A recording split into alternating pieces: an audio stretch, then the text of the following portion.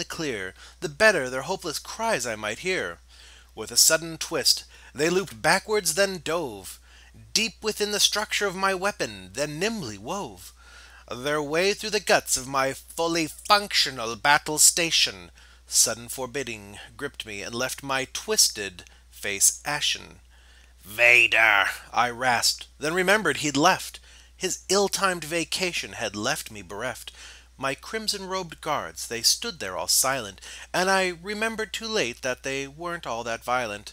Everything up till now had transpired by my design.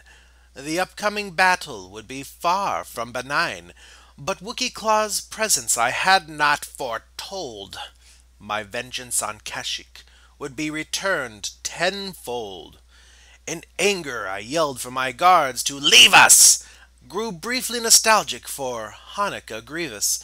His coughing was tiresome, his aim poor in fights, but his antics at least were confined to a mere 8 crazy nights. Almost instantly I heard some explosions and blasts, but near my room, not via broadcasts. I pulled in my cloak and was spinning around when through the vent duct Wookiee Claws dropped with a bound. He was covered in fur from his ears to his foot, and his holiday clothes were all tarnished with blast marks and soot.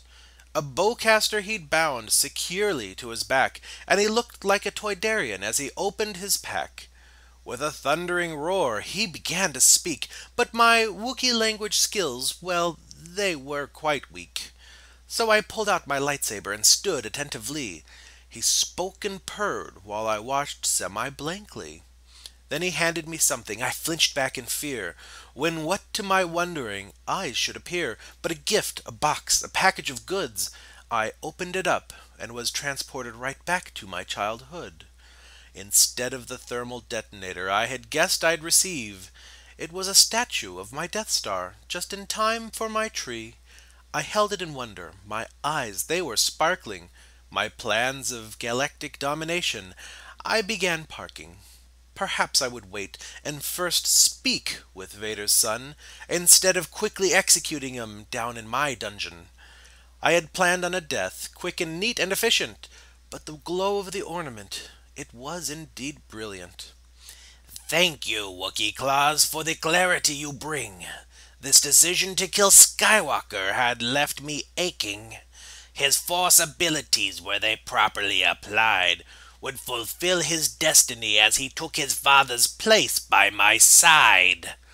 He spoke no more words, but went straight to his work. He charged up my space chair, then turned with a jerk, and laying his